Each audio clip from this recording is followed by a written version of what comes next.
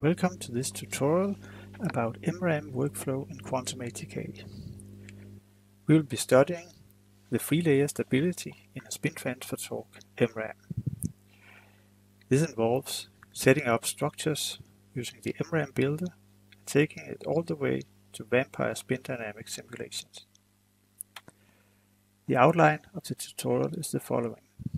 After a brief introduction to spin transfer torque MRAM, we'll start out the actual calculations by setting up the structure using a dedicated MRAM builder and relaxing the configuration using machine-learned moment tensor potentials. The next step will be to calculate parameters for the spin Hamiltonian. This is done using the Heisenberg exchange and magnetic anisotropy energy objects. We end up by setting up vampire simulations and analyzing the results. A spin transfer torque MRAM is very schematically shown down here. There are two magnetic layers. The fixed layer, where the magnetization always points upwards, and the free layer, where the magnetization can be pointing either upwards or downwards. Depending on the magnetic configuration of the free layer, the resistance of this junction changes, and you are able to read whether it's a parallel or anti-parallel configuration. The reading is done using what is known as tunneling magneto resistance, defined like this. When you want to switch the magnetization of the free layer, a physical concept known as spin transfer torque is used. Finally, it's important, of course, that this device is able to store the magnetic state of the free layer and only be changed when you are writing. The storage is characterized by a stability factor, delta, which is the energy it takes for flipping the magnetization divided by kBt. Both the reading and writing processes can be studied in QuantumATK, but in this tutorial we're focusing on the storage and the stability factor. Now, a real STT-MRAM structure is a lot more complicated than this. There are in fact multiple layers, both for the reference layer and for the free layer. We'll be focusing on the free layer here, where we have an iron or iron cobalt boron encapsulated between two magnesium oxide layers. This is where the magnetization can be switched, and the energy it takes is called delta E. This is what we'll be studying. In order to calculate this, we'll be using atomistic spin dynamic simulations using the vampire code, which is integrated in QuantumATK. The starting point for spin dynamic simulations is the definition of the Hamiltonian. This consists of three terms here. The first term is the Heisenberg exchange, which is characterized by the couplings here, and Si and Sj denotes the spin orientation on atom I and J. In the middle we have an anisotropy term characterized by an anisotropy constant, and finally we have a Zeeman-like term which is present if you apply a magnetic field. The parameters entering this Hamiltonian can all be calculated from QuantumATK, either from the Heisenberg exchange for the Jij constants, and the anisotropy constant can be obtained using the magnetic anisotropy energy. For more references for using vampire, we refer to the webpage and these papers. In particularly, for calculating the magnetic anisotropy energy, we refer to this paper about constrained Monte Carlo, which we'll be using later. We're now ready to start setting up the structure using the MRAM builder. As any other study in QuantumATK, we start out by defining the atomic structure. Usually that would happen in the builder, but in this case we have a dedicated tool that we call the MRAM builder that can be used. So I open this, and now I want to add the different layers. So I start out by adding a thin magnesium oxide layer. I can vary the length here. This will be followed by the magnetic layer. Here I could choose between either an alloy of iron and cobalt or pure iron. For this case, in order to keep it simple, I choose just pure iron and with a target length of 15 angstroms. Then we add another magnesium oxide layer, also of this thickness. Over here I can choose which layers I want to stretch, and this can of course depend a bit on the experimental conditions. So I will choose to strain the MGO layers in this case. Now the program is finding the different interface configurations, and we can choose among those.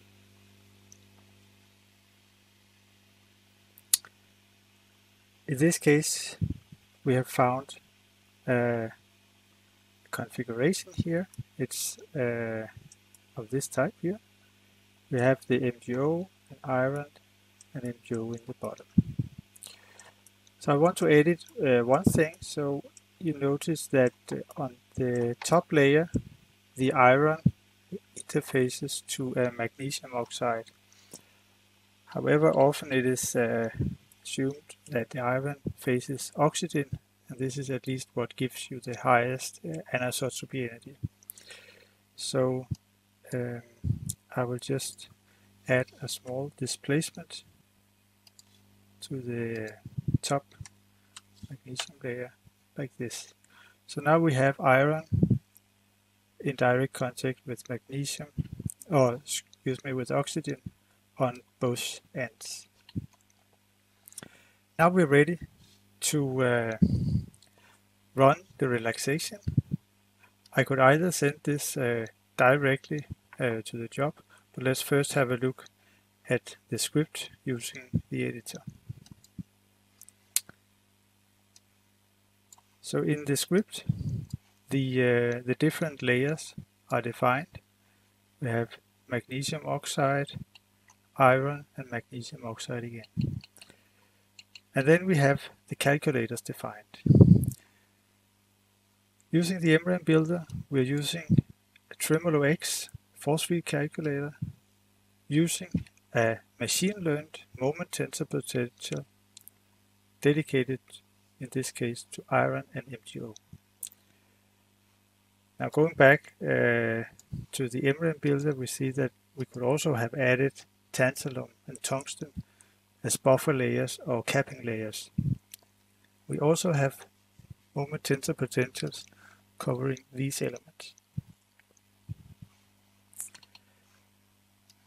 Now this can be sent to the job manager and run. This will only take about half a minute on a normal laptop.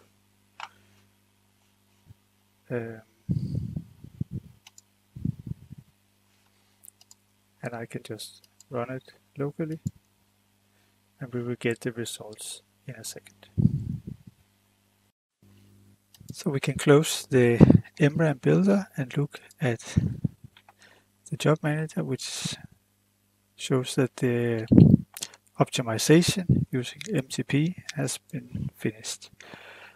We're going back to the data tool, and here we find the relaxed or optimized configuration that we can now drag on to the builder.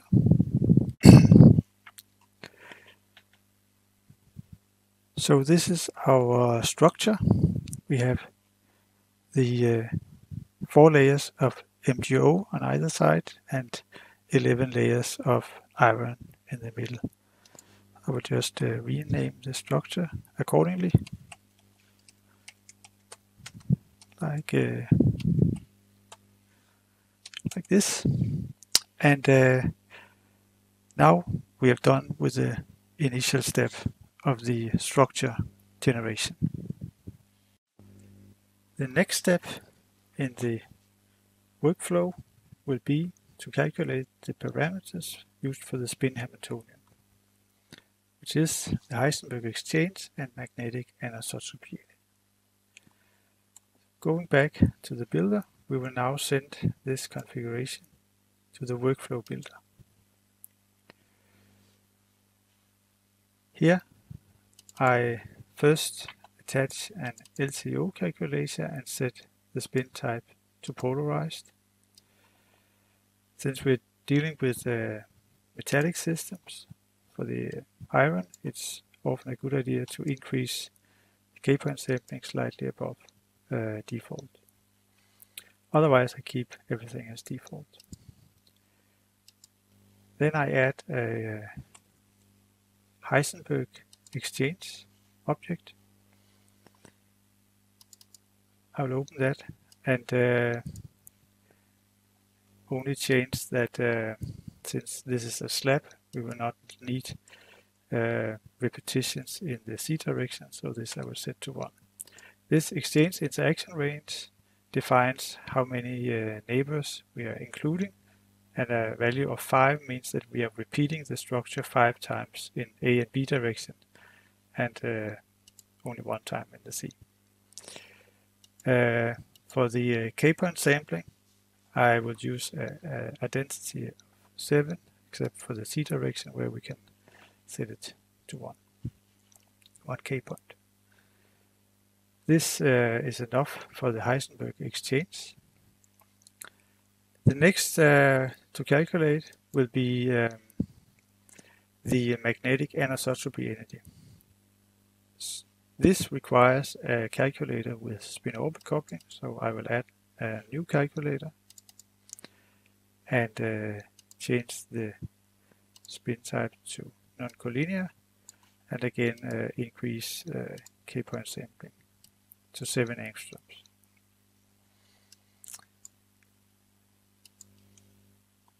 Then I add a magnetic anisotropy energy study object here. You can open it.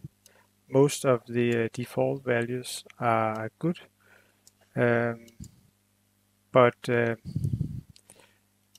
I will increase the density slightly to actually 20 angstroms, except for the Z direction where we can go with just a single K-point. Oh, sorry. So like this. Here we calculate the energy difference between angle of theta angle of 0 and 90, whereas the phi angle is 0 in both cases. This is enough for now. So this is a somewhat larger calculation involving DFT calculations, so we'll run this on a cluster, but it is not a very heavy calculation.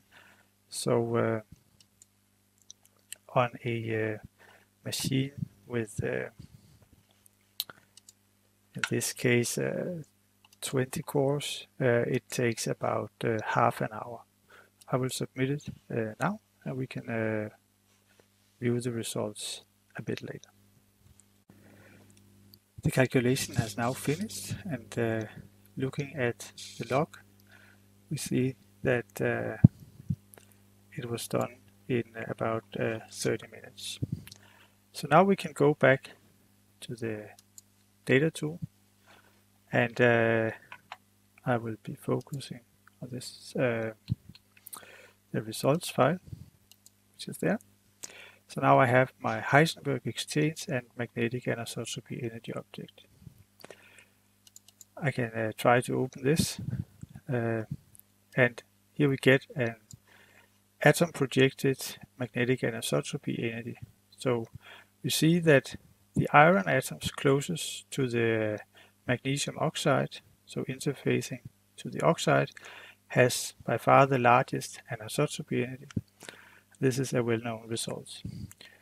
After that, in the center, we see oscillations, but rapidly decreasing to values around 0.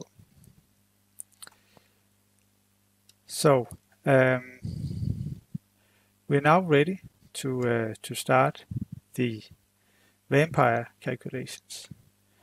But before that, we might ask ourselves if the structures obtained using the moment tensor potentials are actually accurate enough. And let me just go back to the presentation.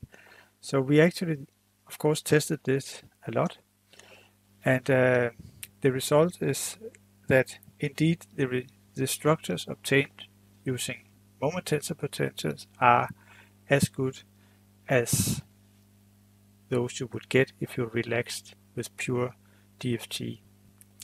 So here I show Curie temperatures calculated directly from the Heisenberg exchange object within the mean field approximation.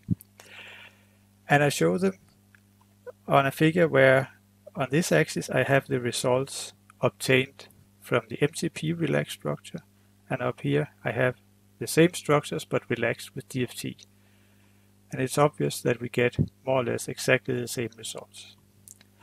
The same is true over here, but here I now show the total magnetic anisotropy energy obtained from the study object. Again, we get the same values from MTP relaxed structures as with DFT relaxed structures. The different points here correspond to different free layer thicknesses and also different cobalt concentrations in an iron cobalt random alloy. So indeed, the MTP provides very good structures for these systems. Now let's go back to setting up Vampire. The Vampire scripter is also located on these supplementary tools down in the bottom. We can open this, and on the first place, in order to get started, we need a Heisenberg exchange object and potentially also a magnetic anisotropy. So I will simply drop those we just calculated on here. Next is to define the size and shape. I would like to model a cylinder with a diameter of 10 nanometers. In this case, I also need to increase the simulation cell. These values are taken directly from the unit cell used for the Heisenberg exchange. For this, I need to increase such that the cylinder can be within the cell.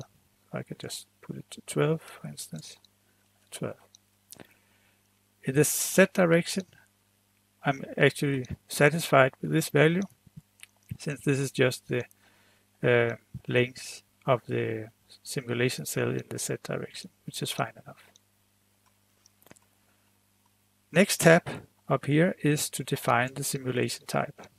Here I can choose among different simulations, either Curie temperature, or hysteresis loop, field cooling, or in this case, constrained Monte Carlo. This is particularly useful for calculating magnetic anisotropies at finite temperatures.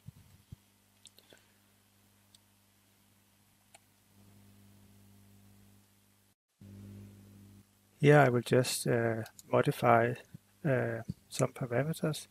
So up here I defined which temperatures we're considering. So I will decrease the number of points, but otherwise leave these data for the angles as they are. So we are varying a spin direction, starting out pointing in the Z direction and then rotating over in the X direction. And for the iteration parameters, I will leave them as they are. This is something that needs to be verified, that you have enough time steps for equilibration and loop time steps. For more info, I would refer to the Vampire manual. On the final tab, I can define my file names and also which folder I would store my results in.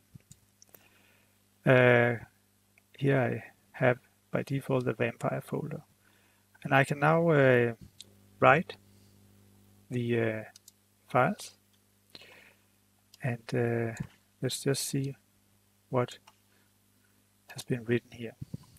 So I have 3 files used for Vampire, which is called input, and materials file, and a unit cell file. These define completely the Vampire simulation. And people familiar with Vampire, you can have a look at it. So this is the input file where we have the system information and simulation information. If you like, you can of course add to this yourself if you need to modify or use other Vampire commands, since we have not exposed all the Vampire options in this scripter. The materials file contains information about different materials in the calculation, and that includes both the materials of the element, oxide, magnesium, iron, but also different anisotropy constants and different atomic spin moments. Finally, in the unit cell file, we have defined all the exchange interactions from the Heisenberg exchange, which are written down here in this long file. So this is the direct input for Vampire, but we can also run it through a Python script. And let's have a look at how this looks. So the Python script loads in the Heisenberg exchange and magnetic anisotropy energy as we dropped. Then it sets up a configuration parameters, which is the cylinder with a diameter of 10 nanometer. It sets up the constraint anisotropy simulation.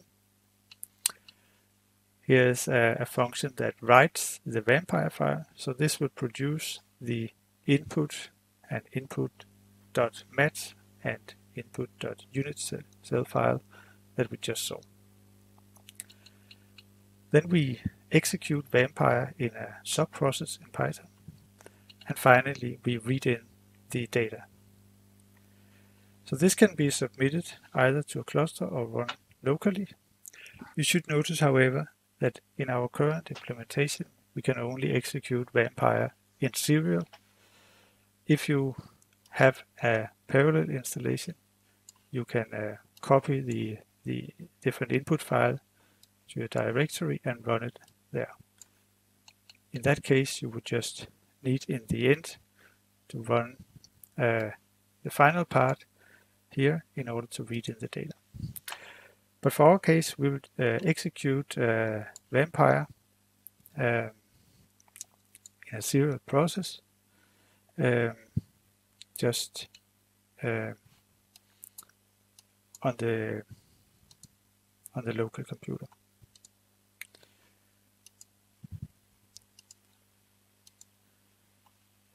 So these Vampire calculations, depending on the size of the structure, can be a matter of minutes, but it can also take several hours. So, but let's just see what happens when it starts. So here we are now actually executing Vampire inside QuantumATK, and then you would be able to monitor the progress as the program proceeds. After several hours, the Vampire simulation has finished, and we can now inspect the results. So if I focus on the Vampire folder, there will be a lot of data, which is the direct output from Vampire, but we can focus in on the ATK objects. So by doing this, here I have two objects. One is the spin dynamics trajectory. This comes out for all of the simulations. Here you can monitor snapshots of the spin dynamics as the simulation proceeds. So in this case, in the constraint anisotropy calculation, we increase the temperature from 0 to 1500. Then the constraint angle is changed a little bit, and we repeat the increasing temperatures. Over here we have the configuration. So we have this cylinder of 10 nanometer in diameter, and we can also visualize the spin components. So initially it is oriented along the Z direction, indicated by this purple color here, and then as we start increasing the temperature, it becomes more and more random, and the magnetization drops from 1 to around 0.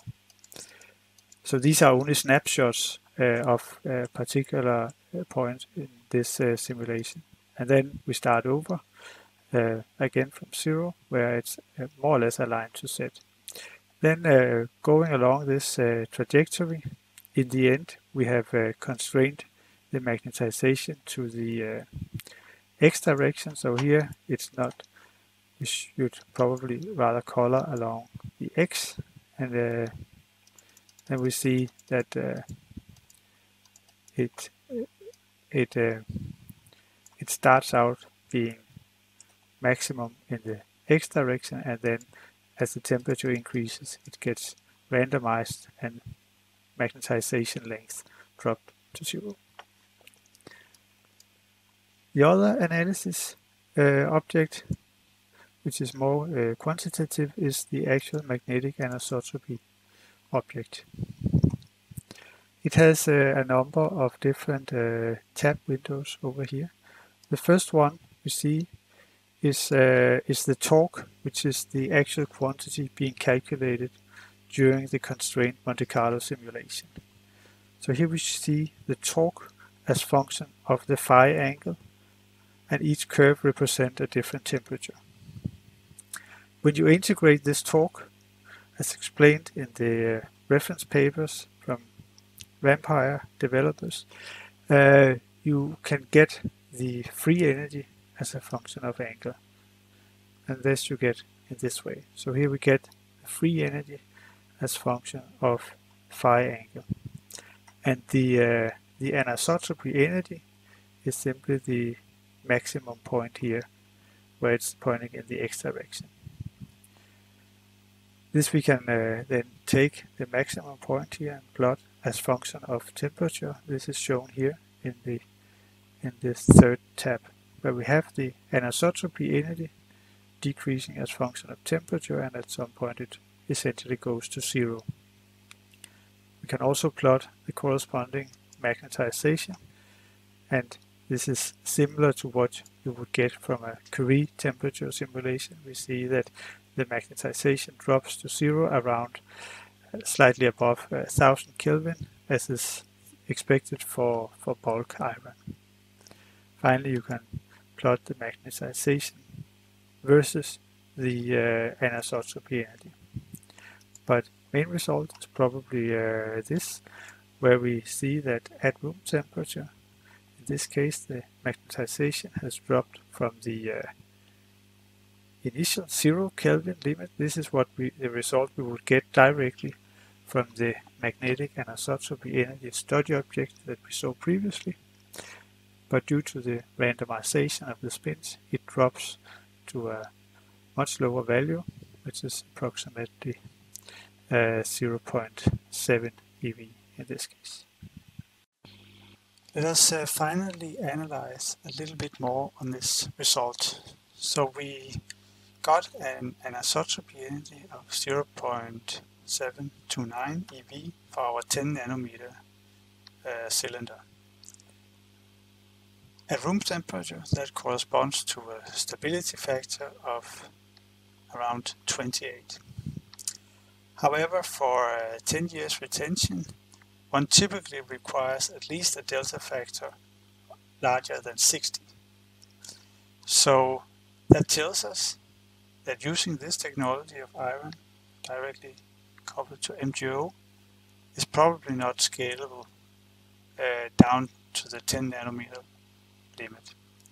In fact, if we approximate delta E to be proportional to the area, then we can get that the required diameter of a cylinder for having delta larger than 60 would be around 15 nanometer.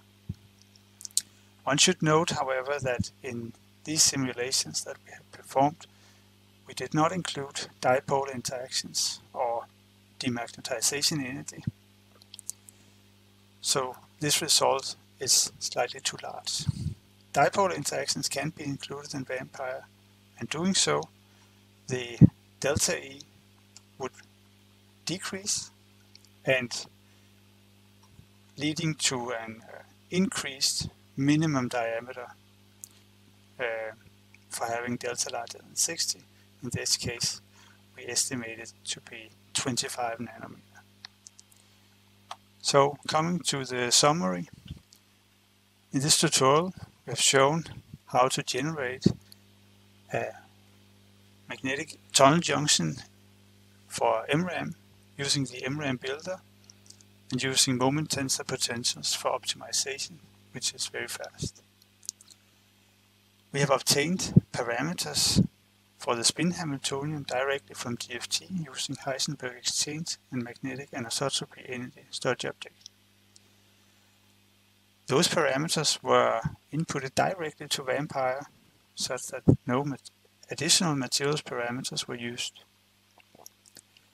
By doing so, we have estimated that a minimal diameter required for having a stability factor larger than 60 is around 25 nanometer. A lot of further studies are possible.